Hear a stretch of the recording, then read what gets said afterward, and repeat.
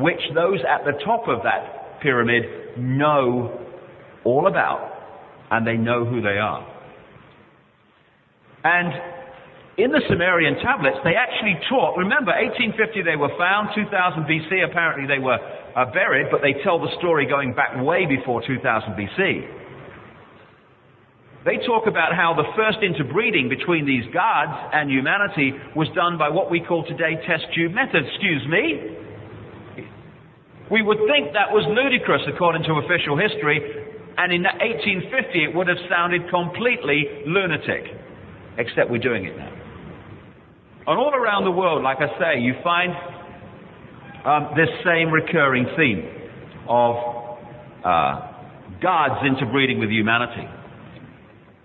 Now, in Africa, over the last literally few months, I've had a long series of meetings and talks with a Zulu shaman called Credo Mutwa. He's the one on the left, by the way. Right. Credo Mutwa is 78 years of age. He's been initiated into the highest levels of the African shamanistic stream. And his level, known as a Sanusi, only two exist now in southern Africa. He's one, his aunt the other, and she's 90 years of age. Which is why when I started hearing this guy speak, I immediately hired a film crew and did hours and hours of interviews with the guy, because he's stunning in terms of the knowledge that he has and the knowledge we have to hear. And I produced two videos, Reptilian Agenda 1 and 2, which are Credo Mutwa's knowledge. Stunning. Because this knowledge had to be preserved, and it wasn't going to be. I first met him in 1998, and we talked about the Illuminati for hours, and also about the extraterrestrial connection to the Illuminati. And then this time, in August, we talked at greater length about more detail of what he knew. Because the biggest secret had come out by then, and he'd read it, and he felt able to unleash and reveal to me far more than he did before. Credo Mutwa, 78-year-old Zulu shaman, tells the same story, the same recurring story, of how a race from the stars that probably started out on Earth a long, long time ago, interbred with humanity, creating hybrid bloodlines. And he has many artifacts, ancient artifacts, which have been passed down to him through the initiation stream. And one of them is this. You just go back one. There you go. It's a necklace, although it's not really a necklace, that's what it's called. It goes on his shoulders, and picking it up, my goodness me, it's a real struggle, it's so heavy. It's called the Necklace of the Mysteries. And it's documented to be at least 500 years old. It was been mentioned in that period of time. And he reckons it's at least 1,000 years old. And this Necklace of the Mysteries has hanging from it a series of symbols which tell the story of the African history. And hanging from the front is an extraterrestrial with a big willy, and hanging facing him is an earthwoman. And how can I put it? These two fit together. And this is the symbol, the symbolic expression of this constantly recurring theme of the interbreeding which produced the hybrid race. And Credo Mutwa says too, that these crossbreed bloodlines became the ruling royal lines with the divine right to rule. This is a closer up one. The big willy is now copper, but Credo says the original, before it was stolen and they had to replace it, was gold. And look at what is at the heart of ancient Egyptian myth. The golden penis of Osiris. Again, the repeating theme of that in Central and Southern Africa. This is the extraterrestrial figure. And I asked the obvious question, did they really look like that? And he said no. But for reasons that we'll come to in a little while, these gods, he said, according to African tradition, said anyone that depicts us as we really look will be instantly killed. And so the people had to start using symbolic ways of depicting the gods to show they were not human while not depicting them exactly as they looked. And this is one way that they did it. On the other side from him is an earth woman there, and I used to go out with someone like that, you know. Yeah, story of my bloody life, that is. And also hanging from the necklace is this. It's a flying saucer, we would call it today. There's the top, and that goes down. It's not easy to take a shot of this in the African sunlight, but that goes down as a mirror image of that. It's what we call a flying saucer today. This thing is at least 500 years old. He reckons at least 1,000. And he said that these ships were not what this Chitahuri, these gods, came in. They came, he said, according to the African tradition, in vast ships, and these came out of the ships to move around the earth. This is the hand that hangs from the necklace. And there is the eye, the all-seeing eye. And I said to him, obviously, what is that? He said, that is representative of the Watchers. Now, the Watchers was an ancient Egyptian and many other peoples in that area description of these gods. And you'll see as we go along the tremendous symbolism of the eye to the Illuminati in their symbolism that's all around us today. And there is Orion, the constellation of Orion, which, according to African legend and the knowledge that's been passed over through this shamanistic stream, was one key area where these gods actually came from. On the back of the necklace is a depiction of the earth.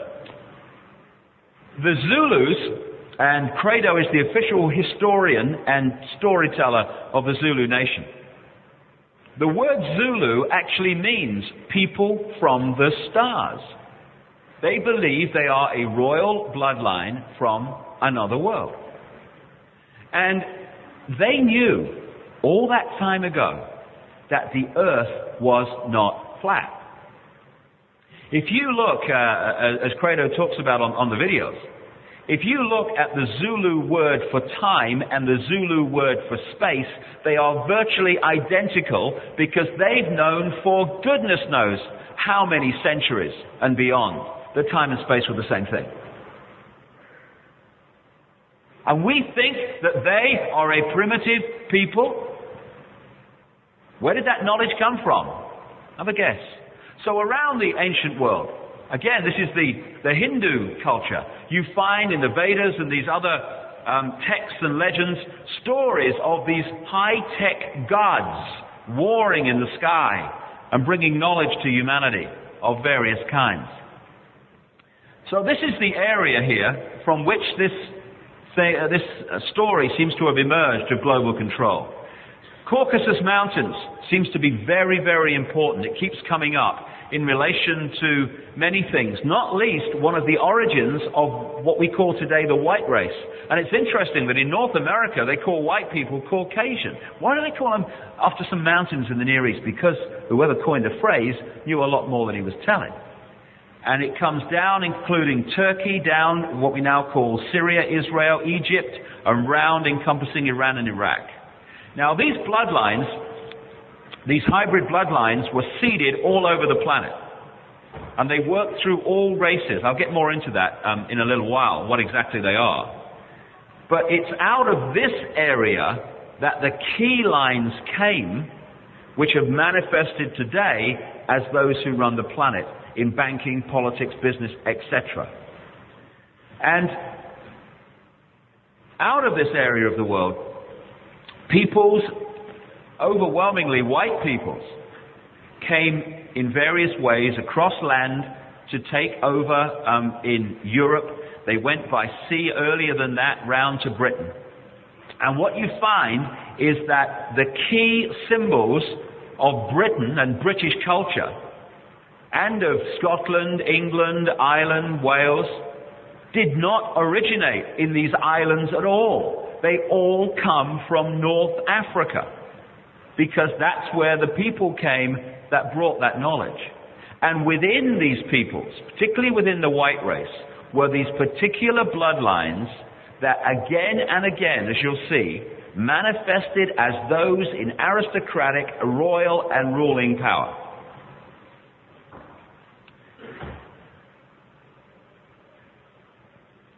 Before we get into that, let's just look at some of the knowledge that the elite of that ancient time had and the elite of modern times also have. One key area of knowledge that this elite have held all this time is the true nature of the sun. All through this period we're talking about, there have been two levels of knowledge in everything. If you read the religious texts, like the Bible and other religious texts, as an initiate of numerology, of the Illuminati codes, etc., you read the text in a certain way and you see what it's really symbolically saying. If you're not initiated into that knowledge, and most people aren't obviously, you read the same text and you are encouraged to take the symbolic literally. So, the same piece of text can be a means of passing on knowledge through initiates and creating prison religions and prison histories for the masses. And in the ancient world, the sun was the same. It still is today. The mass of the people focused on the sun because of its obvious effect on their daily lives, their crops, their lives, heat, warmth, light. But at that level of initiation, which had been passing on this ancient knowledge, they knew the sun was far more than that. They knew that the sun was, and is still, of course, an incredible generator of energy that is affecting life on Earth second by second. And that these cycles of emissions of energy from the sun can be predicted very precisely. The sun cycles. And at their peak, some of the energy that's projected from the sun and comes to the earth on the solar wind has taken out computer systems, has taken out power systems. And when we get towards the end of the evening, you'll see the most incredible, astonishing coincidence between the sun and the very point of the false Gregorian calendar created millennium that's now very close. The Illuminati know, and have always known, that everything is energy. They just don't want us to know that. And that when the sun is in certain cycles, the energy it's projecting at the earth affects the earth's field and affects fundamentally human energy fields operating within the earth's field. And if you know how that human consciousness is going to be most affected by these cycles, you know when to play your cards. Now, people who are investigating the political and financial manipulation, but are into none of this stuff, in fact, they think it's the devil, they have identified, even at that level of research, that there are certain key times when the Illuminati play many cards, and then there's a more fallow period, and then they'll go again. What they're doing is playing the astrological, solar and lunar cycles so that the effect they want from humanity is most likely to happen because the energy situation is most primed for it to happen. They don't announce things and introduce things and play their cards willy-nilly. Oh, shall we play a card today? Shall we have that terrorist bomb? Shall we have it there tomorrow? Absolutely. On the button of the astrological, solar and lunar best time to do it. And these things are sunspots. Some of these arcs of energy, projections of energy from the sun apparently, are 100,000 miles high. And there's a guy called Maurice Cottrell, some people here may have read his books, who earlier on in his life studied sunspot cycles, these cycles of energy projections from the sun. And he worked them into small cycles, medium cycles, and great cycles. Later on in his life, he came across the measurements of time left us by the Maya people in the Yucatan in Central America. One of their great cycles is due to end in just a few years' time, 2012. And he realized that these measurements of time of the Maya, small, medium, and great cycles, were astonishingly in sync, even over the thousands of year cycles, with these sunspot cycles.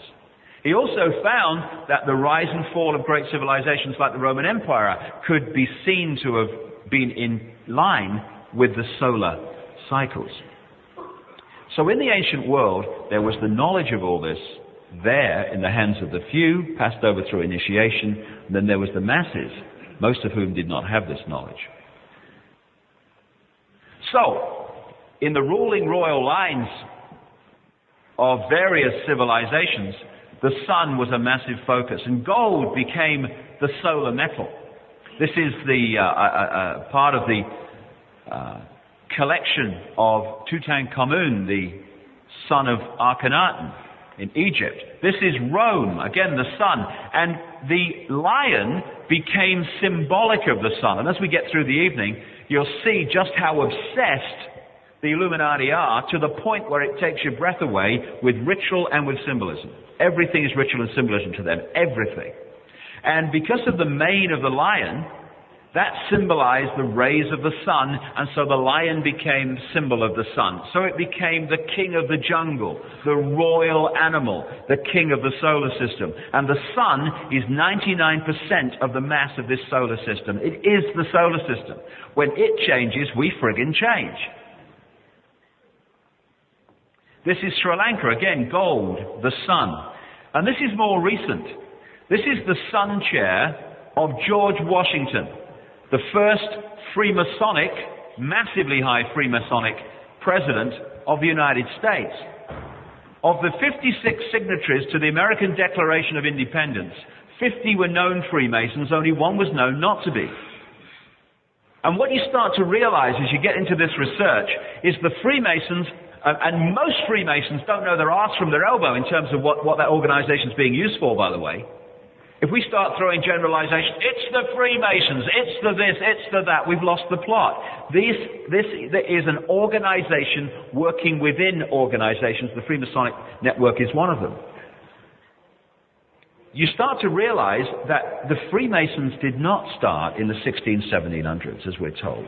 That's when that particular mask on a face that can be taken back to the ancient world, to Babylon and beyond, use the name Freemasonry.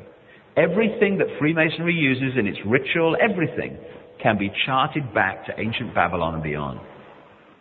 That's where they come from. It's just another name. Now this is a symbol in the Illuminati secret language that comes up very often.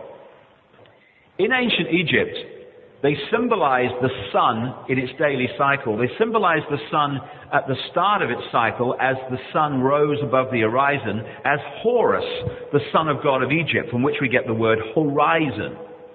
And at the end of that daily cycle, as the sun went down into the dark place, as they said, they symbolized the sun at that point as the negative force in Egyptian myth, Set. This is why we get sunset. So in Illuminati terms, and you might see this symbol used by people who haven't got a clue what the Illuminati use it for, but in Illuminati terms, whenever you see that, that symbolizes Horus, the son of God of Egypt, and you'll see that come up through the evening.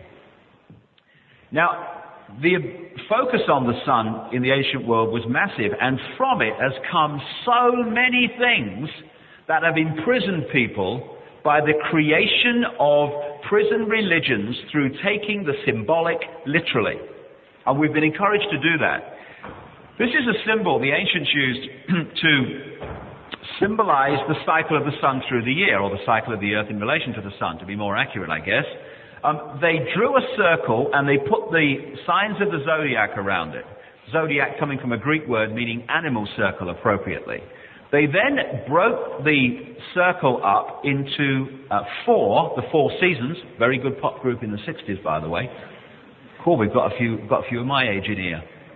Anyone below my age is going, what's he talking about? The Pratt, Four Seasons, never heard of him. Frankie Valli, he used to sing as if someone was grabbing something rather tightly. Do you remember? Very high. Anyway, they then drew a cross across the circle, and they put a sun on the cross. Now, I've heard that somewhere before. Where have I heard that? I can't remember. Anyway, at this point in the cycle is the winter solstice, December 22nd. At that point, the ancients used to say symbolically, in the northern hemisphere, the sun had died. It had reached the lowest point in its cycle. 3 days later, they said, the sun had demonstrably started its journey back to the peak of its power in the summer. And so, on December the 25th, 3 days after the winter solstice, they said the sun was born or born again.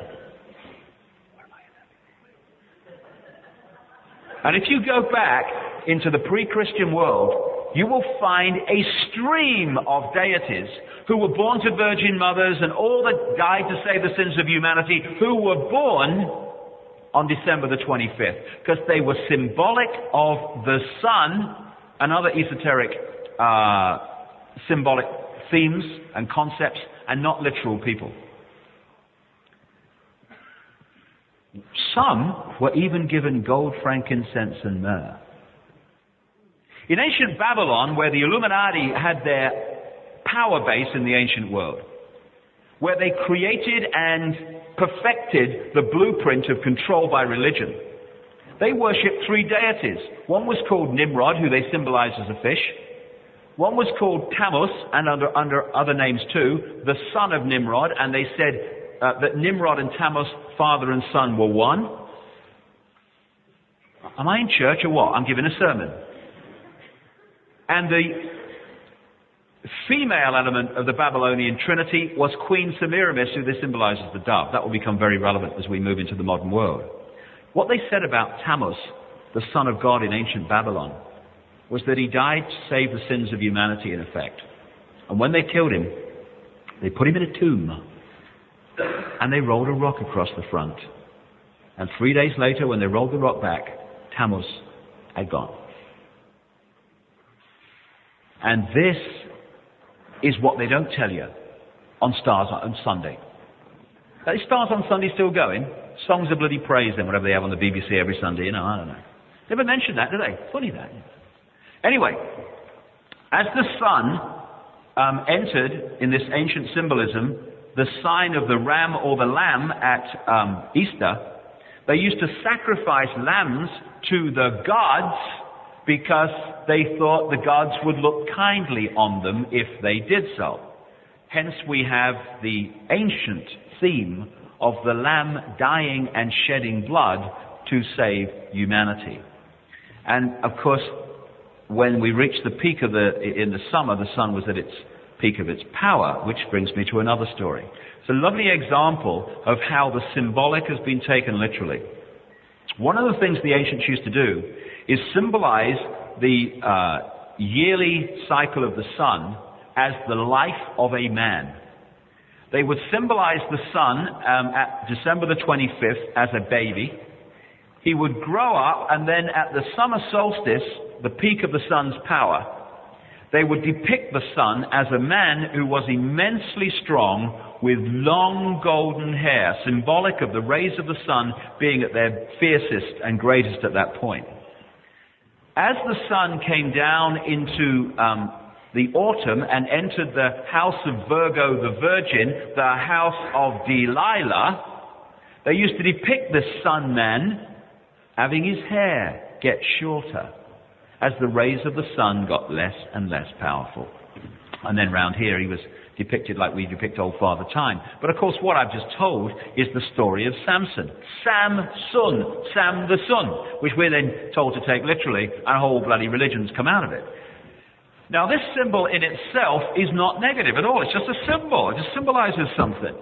But because of the focus on the sun of the Illuminati, because of their understanding, it became part of the Illuminati secret language, and we start to see it around us all the time when we realize it exists. You watch from now on. That's what this is, the Celtic cross. It's the circle and the cross. I took that in a graveyard in Ireland, and that's what this is. The obsession with symbolism and ritual is just incredible. You'll see that. I mean, it'll get more and more astonishing as the evening goes along, just what's in our face around us all the time, which we haven't seen. But the North Atlantic Treaty Organization, NATO, is a wholly owned subsidiary and the creation of the Illuminati. It's being more and more manipulated, as you know, you can see in my books years ago and many other people's books too. It's being manipulated to become the world police force, the world army. That's what Bosnia and Kosovo is about.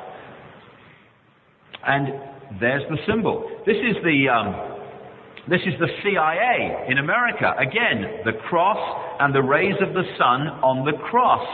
This sun obsession because of their knowledge of what the sun is doing, and how you can harness that energy and use it against as well as for the people. Now, it even goes, and you'll see some amazing stuff about this as we go along, it even goes into the street plans of the major Illuminati cities.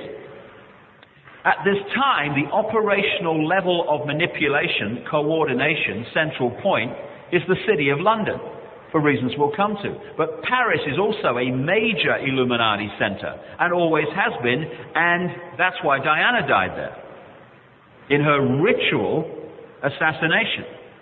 And here we have the center of the Paris street plan, the Arc de Triomphe, and the arch is very much secret society symbolism. That's why we have the Royal Arch of Freemasonry. And you have the circle, it's called the Atoli Circle, the Star Circle, and going off from there are 12 streets. It is that symbol again in the street plan of Paris. And in Paris, they've even gone so far as to put the sun on the friggin' road, all around it. And when we get further into the evening, you'll see just how obsessive this is and how it's in our face. And it's not just to take the piss. It's for other reasons too. Reasons of resonating energy to a certain frequency. Now, this is a picture I took in the city of London, the epicenter of operational manipulation of the planet through these Illuminati networks. This was formerly the Financial Times building. It's now a financial operation. It's opposite St. Paul's Cathedral. Again, there's the zodiac circle, and there's the sun on the center. And that face is actually supposed to be that of Winston Churchill. Very appropriate, because Winston Churchill is one of the bloodlines, is an offshoot of the Marlborough bloodline. And that's why Winston Churchill was Prime Minister during the war. Amazing how simple history gets when you get behind the veil. Now, some of the great initiates, some of them with a positive agenda, some of them with anything but, have manifested as great writers and artists. According to a book called Holy Blood, Holy Grail, the artist Leonardo da Vinci, who painted this very famous picture, The Last Supper, was a grand master of a highly elite secret society, still going today, called the Priory of Sion, S-I-O-N. Interesting, in the Sanskrit language, which again very much goes back to these bloodlines in the ancient world, because if you look at conventional history even, never mind challenging alternative history, you find that it was, according to conventional history, a, quote, Aryan race, a white race, that went out of the Caucasus Mountains area into the Indus Valley and took the stories that manifested as the Indus Valley culture. And in Sanskrit, the sun is called, no, it's not called that. It's called Siona, S-I-O-N-A. And for me, this elite secret society based in France, the Priory of Sion, is actually the Priory of the Sun. Leonardo da Vinci was a grand master of it. So what he's done here is use this same symbol in his picture. He symbolized Jesus as the sun, and the halo around the head is how the ancients used to depict their sun gods, to show that their god was the sun. And he's broken up the 12 disciples into 4 sets of 3. And that's why the guy's looking the other way there, and there's the gap there too. The same symbol. And it's interesting. Tell me, I'm looking for the answer here. Is there a universal law that says that every religious deity has to have 12 followers or 12 disciples? Because they all seem to have them. And we get King Arthur and the Knights of the Round Table, the Zodiac Circle. How many knights was that? Oh yeah, 12. The symbolism is all around us, and if we get pulled into taking it literally, we're going to lose the plot big time, and we have. Again, many of the ancient deities used to be depicted with this around their head, symbolic of the sun. This is a Phoenician standing stone found in Scotland, and this is their sun god, Bel. And there's the halo, depicting that Bel was in fact the sun. So let's start our journey across what we call history. Out of this ancient Near and Middle Eastern area, where this phenomenal knowledge was and where these key bloodlines were seeded thousands and thousands of years ago, came overwhelmingly white peoples across land, and they changed their name from time to time, but when you do the research and follow the language and other common themes, you find that they were simply different names for the same peoples. But this took time to go across land. Earlier than that, around 3000 BC or before, an advanced people, again a white race, from this area, who history calls the Phoenicians, went by sea around Spain and up into what we call today Britain. And they took the North African culture and parked it in the British Isles. It has become the British culture, and of course, in its various forms, it's rapidly becoming the world culture. The Phoenicians have been marginalized by conventional history. Yes, the Phoenicians existed. Now let's get on to something that really matters. They are fundamental to understanding so much. Phoenician artifacts have been found in North America. Thousands of years BC, they went there. They've been found in Brazil. They have been found in Queensland, Australia. And they worshipped a number of deities which are very significant. One of them was called Barat, the male, that became Baritan. And if you look in the Indus Valley, through here, in the other direction, you'll find a number of their gods were very close to the word Barat. The female deity of the Phoenicians was Barati. And Barati, when they came to the British Isles, became Britannia. They depicted the two, the English Britannia later and the Phoenician Barati, virtually the same, and the stories told about them were the same. They also, here in what we now call Turkey, what's called Cappadocia, the Phoenicians had another deity, George of Cappadocia, who, when they came to Britain, became St. George of England, who defeated the dragon, which is very symbolic and possibly very significant. And another deity the Phoenicians had was called St. Michael, which eventually became, of course, a Christian deity. And it was in the west of England here that the Phoenicians arrived, first of all. And down there you'll find so many St. Michael names used, like St. Michael's Mount down near Penzance. The earliest tin miners were the Phoenicians. And again, when you follow the flow of these peoples, you find that this knowledge from North Africa became the British culture. This is how the British depict on an old penny Britannia. And this is a Phoenician coin with Barati. There's that symbol again. And the stories they tell about both of them were virtually identical. This is a depiction of a Phoenician high priestess.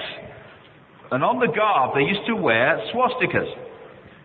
People think that the swastika came with the Nazis. Not true.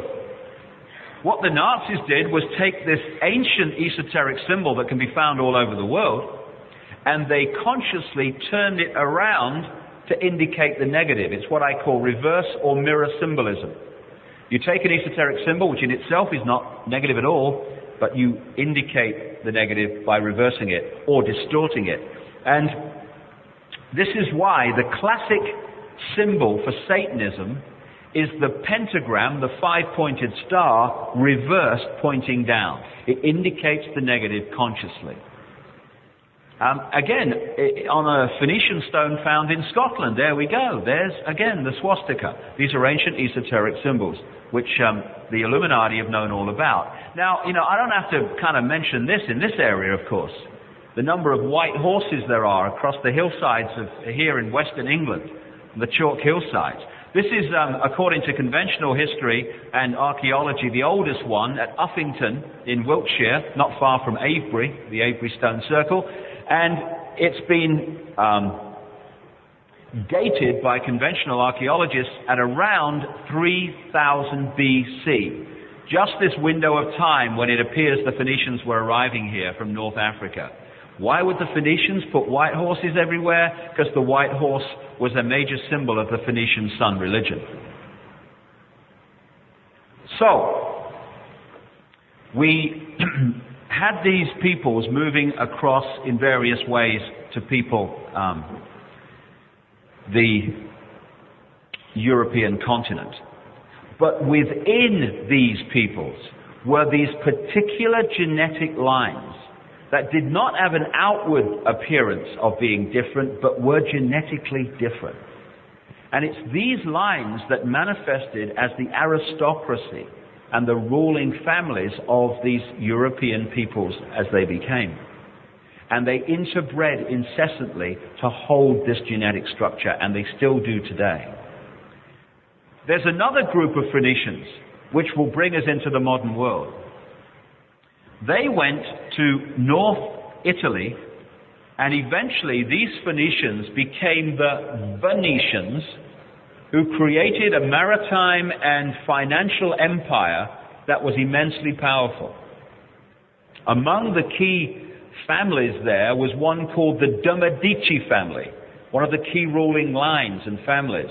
The de' Medici family were the sponsors of Leonardo da Vinci, the Grand Master of the Priory of Sion. And as the night unfolds, you'll see more and more of these threads start to connect. The ruling lines of the Venetians became known as the black nobility, because what they did was invent aristocratic titles for themselves and take over aristocratic titles that already existed, and they got this nickname, the black nobility. As time unfolded, the black nobility moved up. They stayed here. This is why northern Italy and Switzerland are major Illuminati centers today. But some number of these lines moved up into Europe, into Germany, into Holland. And eventually, one of these lines, called William of Orange, crossed the Channel and became King of England as William III in 1689. He arrived in 1688 and became king in 1689. What happened at that point is that he married Queen Mary, and they ruled as William and Mary. Because of the obsession with symbolism and ritual of the Illuminati, what was happening there? It was the symbolic fusion of these bloodlines that had gone by sea and earlier to Britain with the bloodlines that had come in this direction.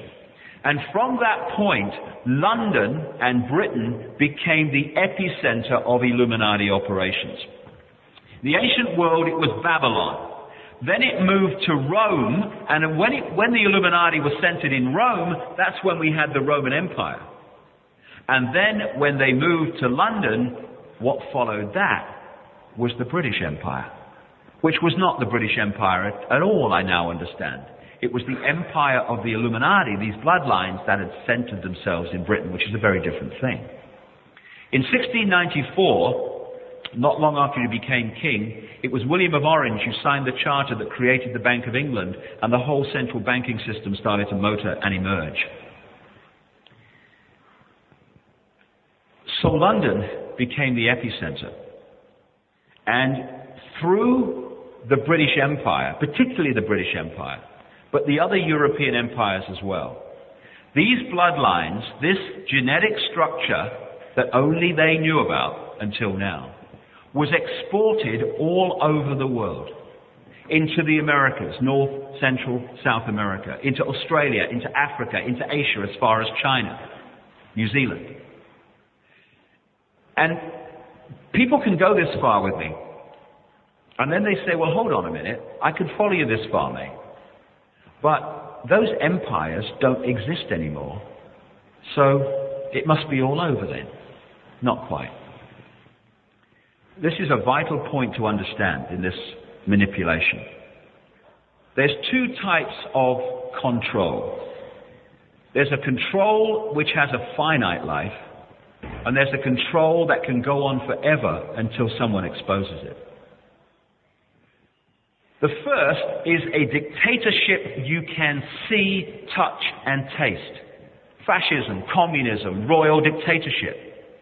You can see it. You know it exists. You know you are not free. You have a focus for your suppressor. You can see him. And the desire for freedom in the human heart will eventually rebel against that form of control. We've seen it many times. Then there's the other kind. That's the prison with bars you can see. Then there's the prison without the bars, the prison you can't see, where you are completely controlled, but you think you're free. And no one rebels against not being free when they think they are. And particularly in this century, but in America earlier than that, as these European empires, particularly the British Empire, rolled back on the surface out of these continents and out of these countries, they left out there the bloodlines and the secret society networks through which they operate, and they have continued to control those countries ever since. But now, because they can't see it, they can't touch it, they can't focus on it, it's very much more difficult to know it exists, therefore to expose it, therefore to remove it. Staggering as it may be to most people, not least to American people, America, United States, the superpower, has never been free.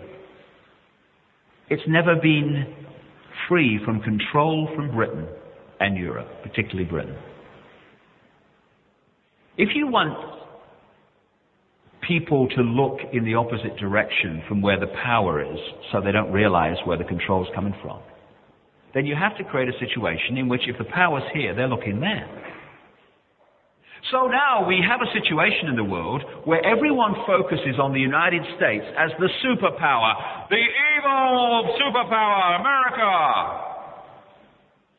But America's being string pulled from Britain, where the image is, oh, Britain, you know, what a faded empire. It's a great empire once, you know, Britain, yes. And now they're just faded away. They're just a minor power, you know.